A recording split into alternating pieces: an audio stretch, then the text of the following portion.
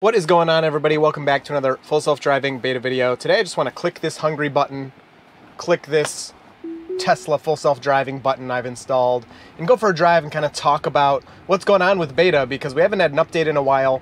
There is some things happening behind the scenes though with beta, which is interesting. You're really going to try this U-turn?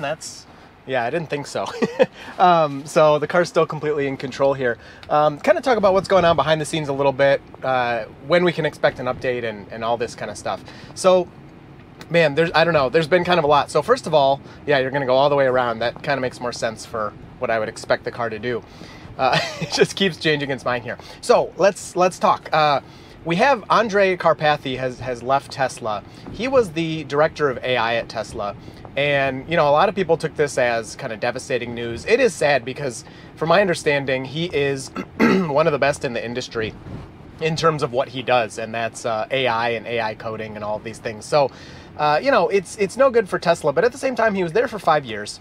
That's a long time for these types of positions. So the car stops and yields for this pedestrian. Very nice. Very nicely handled there. And there's a whole team of, I think Elon said, 120 people who are working on this. It's not like one person is responsible for full self-driving, and you can expect people to come and go as time goes on. So it's sad that he's gone, but I'm sure he will move on to other great things that he wants to do. And I think that the progress of full self-driving will continue as we've seen it, and hopefully increase and become faster. Now, it is kind of worth noting, he's been gone for several months already. He was on a sabbatical. And back at that time, a lot of people, because we've seen it happen before at Tesla and other places, kind of thought like, oh, that might be the end. You never know until the news is official. But yeah, so he has moved on, which I think is worth noting. So some other things. Now, if you've never seen Chuck Cook's videos, oh, actually, I forgot to mention, the people that make these buttons here, which I use like daily, I love these things, they're going to be at the big Tesla event in California, the big meetup. If you're going to go, you should go say hi to them. They wanted me to let you know that they're going to be out there and kind of showing off the product and talking with people. So so I also want to talk about Chuck Cook. If you haven't seen him, he has a YouTube channel. He's been a beta tester since the beginning. And he has this really difficult left turn he does, which I won't describe in too much detail. You can go watch it. But basically, he cuts across 3 lanes of traffic going one direction. There's a middle median area he has to enter through. And then the car has to turn left with 3 more lanes of traffic. He only has to enter the first lane, really. And they're going the opposite direction. And these cars are going, you know, 50, 60 miles an hour really fast. It's a very difficult turn. And he has been documenting this exact same turn, again, pretty much since beta has come out, since the beginning. And, oh, are you going on the highway? I don't want to go on the, oh no, it's right there. Okay, we'll find another destination after this. So he has been documenting this left turn, and sometimes the car can do it. Oftentimes it cannot. The cross traffic is just too fast. The car creeps out too much. So Elon basically called him out on Twitter and is like, yeah, we're going to fix, you know, Chuck's left turn, Chuck Cook style left turns, and we're going to make this work. And so Chuck has been spotting actual Tesla testers, like people from the company, at that left turn, using the latest version, you know, we assume, of course, of the full self-driving, and trying to get it to work. And Tesla's basically not, it seems, going to release this until it's fully working. And the left turn is really difficult. So we'll continue after this red light. Let me skip it. All right, so we got the green and we're going through here. So yeah, the left turn's been very difficult. I imagine Tesla's having some trouble getting it to complete. And wow, good luck getting over for this. You can't stop in the middle of the road. Okay, I gotta hit the accelerator here because the car just wants to stop in the middle of the road and it can't do that. And again, all right, I'm just going to take over here because it's going to try to get in front of these people and just doesn't have time. We'll let it turn around or something. So it seems that they're trying to get this to work before they send it out. And I mean, it's even prompted discussion of like, wow, look at this turnaround, of needing different cameras in the headlights and all kinds of stuff. So it seems, again, it's just an assumption, but it seems we're waiting for that to be working because, you know, if Tesla... So their idea is that the testers, which now there's over 100,000 people using beta, if Tesla can, the idea is that the testers drive around, data gets sent back, and then Tesla can kind of make the system work with all that feedback. Well, in this instance, obviously, at least from a single vehicle doing this left turn tons and tons of times, it's not enough data. So Tesla has felt they need to go to that location. They need to test it themselves and make it work. And if that doesn't get it to work consistently, or at least, you know, over 90% of the time, in my opinion, that's kind of a big deal because, you know, Tesla is at the scene. They're at the location with their car with advanced, you know, I'm sure they're collecting all kinds of data that they can't get just off of our cars. And then if from there, they can't get it to work, it's like, okay, that's, you know, a little concerning. So I'm sure they really want to get that to work before they send it out. So yeah, we'll keep going here. Maybe I'll just skip, maybe I'll go into downtown to make this a little more interesting of a drive, because this area is going to be pretty good. But I will say the car so far is doing really good. We're still on 10.12.2, and I am really enjoying it. I mean, it, like you see here, it does work pretty well for the most part, but at the same time, Elon is saying by the end of the year, it's going to be wide release, and they're going to raise the price again because it's getting so good. And I'm kind of like, no, I don't know. Like, it is very good, but at the same time, it also makes mistakes like you just saw a couple of minutes ago where it just wants to stop in the road to make a lane change, which, let's be honest, humans do that sometimes too, but it's just not appropriate. It's not something you should be doing. So yeah, let's let it finish up this little loop thing here that it wants to do. I've not really done this. I don't know what it's trying to do here. And then maybe we'll skip and move it into downtown for a little more interesting driving to challenge it, because it, you know, it has been doing pretty well.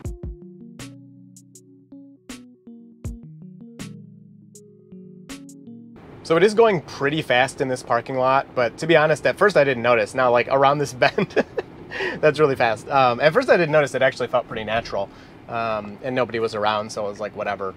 But it handled that pretty well. Unmarked roads. I'm still sometimes getting the bug where on an unmarked road, it'll tell me to take over immediately. I'm really, really hoping that that's fixed in the next version, because when it doesn't do that, the unmarked roads behavior for me has been very good. And it'll just be this amazing driving on dirt roads and stuff. And I'm like, wow, this is great. And then out of nowhere, the car's like, oh, take over immediately. And okay, you just rolled that stop sign like a boss, but whatever. So like all of this, these lane changes, this is all very good. It's very good stuff. All right, let me, wow, what a weird left turn lane. Okay, cool. Nice job, car. I've not used this left turn lane before, I don't think. Let me get us into downtown. It's a long, boring drive there. So I'll just skip ahead and let's do a little driving down there just to see how the car's doing. Okay, so we're finally moving into downtown here. And, you know, it's pretty funny because I had tweeted about Elon talking about raising the price again. And I was like, what? You know, what is he thinking? Even at 12,000, you know, I don't think it's worth it. I mean, if the car was actually self-driving and you could, you know, play games on your phone or go to sleep or something, then yeah, there's tons of value there. But, you know, or send it out as a robotaxi. But we're not there yet. And I still... This is just my opinion. I've been wrong plenty of times in the past. I still don't think we're going to be there for a while.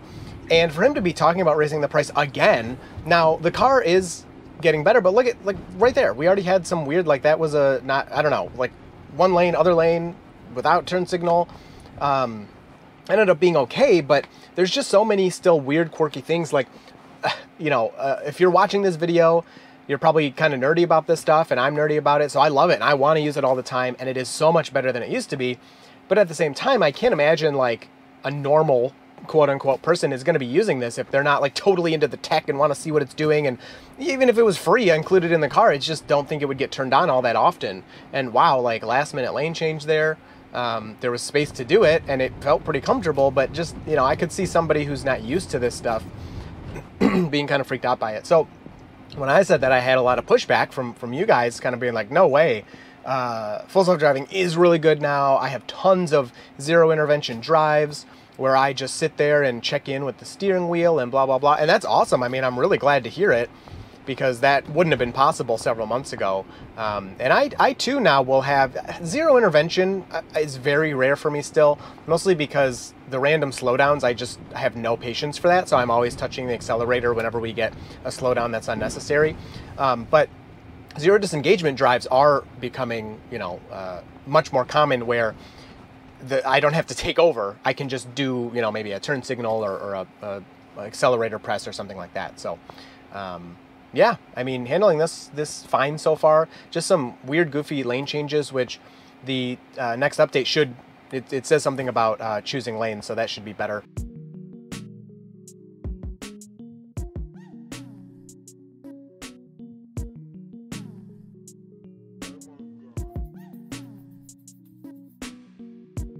So there we go, we're gonna change lanes here. And you know, we had the one disengagement so far on a fairly simple route, and that was simply due to the car picking the wrong lane, which is, I think, a lot of people's biggest complaint right now. Mine is still phantom braking. I get way too much of it on faster roads.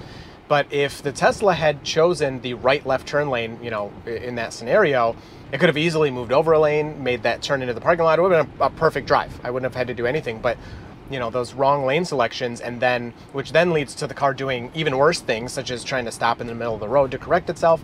You know, that's where you get kind of the big issue. So left turn here should be pretty easy, and boom, we stop right in the middle of the intersection. I have to hit the accelerator. Like, why?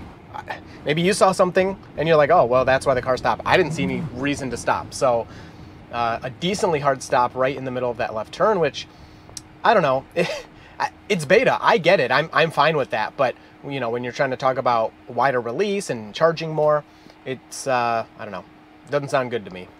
Now, a decent amount of traffic here, and this is a left turn we've struggled with in the past. So we're moving up. The car's already being a little too hesitant, and it's moving to the right, which is going to block anyone that wants to pass us. And, like, that was too much. You could see that that car moved away from us because they thought we were going to turn into them. And so now I basically have to do this all myself because I didn't really have a chance to turn it back on there while I'm talking and filming a video, to be fair. But I'm also looking around at the cars around me, and so I have to just make sure the car's not going to do anything wrong. So when you see stuff like that, it's like, ugh. And to be fair, in that exact scenario, the car would have stopped. I'm 99% sure. I can't know because I didn't let it go. But I'm 99% sure it wasn't going to plow into them. But it's the amount of movement it made towards that left turn while a car was there. It was just too much. So, I don't know.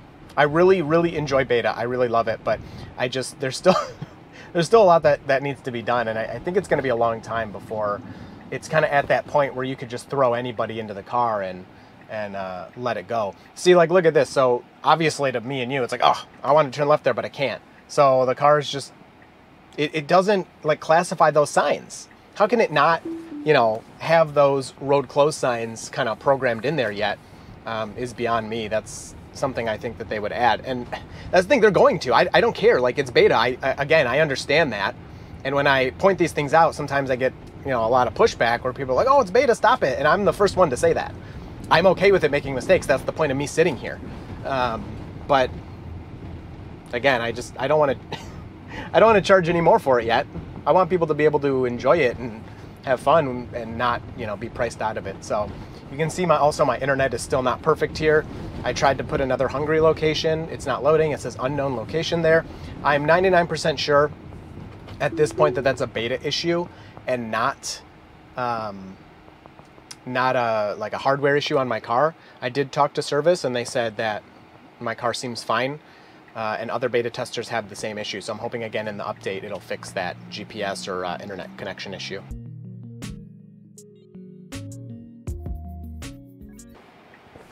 So now it can go, and what's it going to do with, so these cars are all in the way. It looks, so that guy's blue. This truck should also be blue, and we have a pedestrian crossing. So the pedestrian's blue.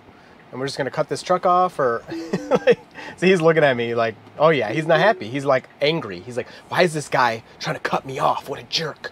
And like, in the grand scheme of things, who cares? Like, I wasn't trying to cut him off. And even if I got in front of him, like, it would have stopped him for 1 second to move this couple of inches forward. Little brake slam there. We're hitting the brakes hard. I don't know why. I'm gonna assume it's because there's a cyclist next to us and I had to grab the wheel there because the car made a hard turn to the right with that cyclist back there. So again, I'm taking over. Yeah, this is not a good drive. Not a good drive. So I need my 10.13 update. That would fix every single mistake we see in this drive here.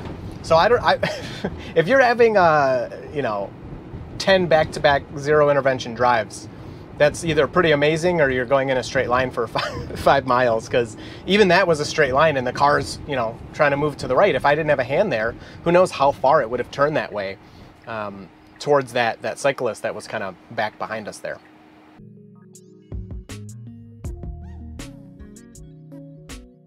All right, so we have an unprotected left here. Let's see how the car does. I'm glad there's enough room for people to pass us. Like, this little creeping I'm okay with. Like, steering wheel should calm it down. Okay, so after this car, yeah, could go or could wait. That's the brake kind of pumping on and off. Car's trying to decide what to do. Oh, just don't miss the light. I'm not going to let it miss the light. I'm going to go if it turns yellow. So yeah, I'm just going to go through. So I pushed the accelerator and went right towards that curb. Oh my goodness. This is really bad. I don't know. It's just so crazy because you'll have these... I will have really good drives, but then you'll see like exactly what you're seeing here where it just wants to screw up all over the place. And I wasn't looking at the display, so I don't know if it was showing that little curb that was right there. But my left wheel definitely would have went over it. And like, not a catastrophe. I'm sure many people have driven over that as well. So we're waiting. See, these people, this guy doesn't know.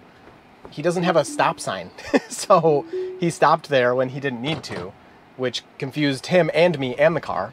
So now I'm pressing the accelerator. Oh my goodness, I can't even finish complaining about the last thing. So yeah, that guy didn't have a stop sign over there. He should have just kept going.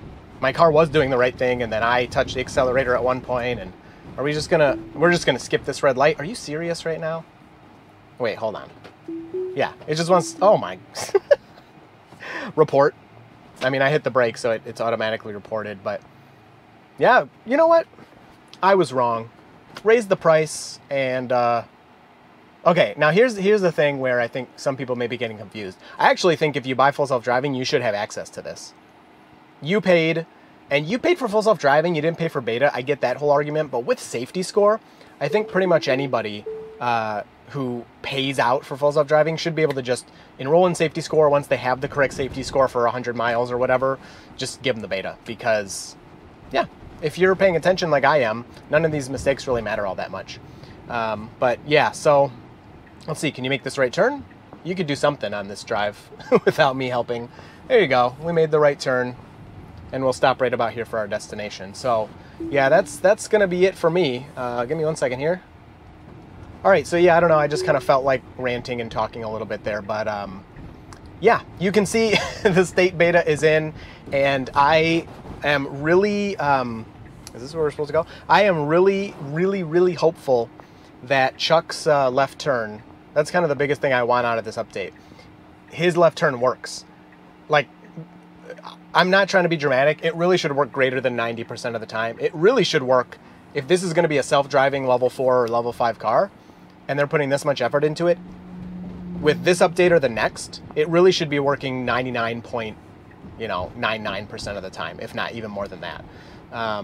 Now the car, I don't know what this is doing. It's a slightly confusing scenario, I suppose, well, for a robot, but yeah, so that was nice moving over for that person. Anyway, hope you enjoyed this one. If you have any questions or just want to talk about all this stuff down in the comments, I will talk to you down there, and you will see me in full self-driving beta in the next video.